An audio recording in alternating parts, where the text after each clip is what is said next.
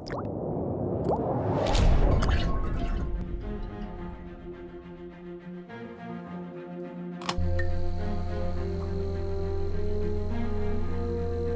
you know that this century the temperature of the Earth will increase 2 to 4 degrees?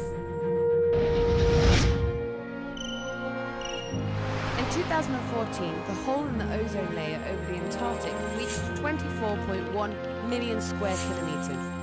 The greenhouse gases increased the size of the hole and the temperature of the planet. The Antarctic is around 14 million square kilometers and is covered with ice, including glaciers and ice shelves. 90% of the world's fresh water is frozen in the glaciers. In the year 2002, a section of the ice shelf, Larsen B, collapsed, reducing its extension to 1.670 square kilometers. In the year 2009, the ice shelf lost 14,000 square kilometers of ice off its mass. As a result, giant icebergs are floating around in the Antarctic Ocean. Thwaites Glacier, with more than 182,000 square kilometers, is getting thinner, increasing the risk of collapsing and disappearing. 500-meter and 660 square kilometer thick iceberg split off the glacier Pine Island in 2013. Most of the ice loss in the Antarctic happens because of rising water temperatures.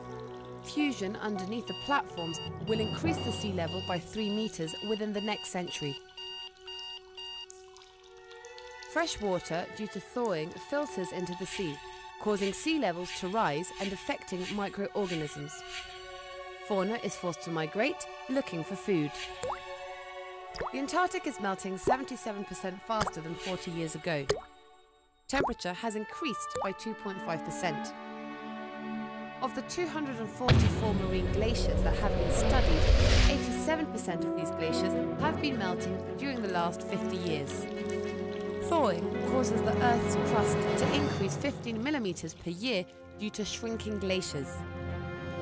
Since 2011, the Antarctic has lost an average of 125 kilometer cubed of ice per year. Small actions such as turning off the lights help preserve animal species and freshwater reservoirs.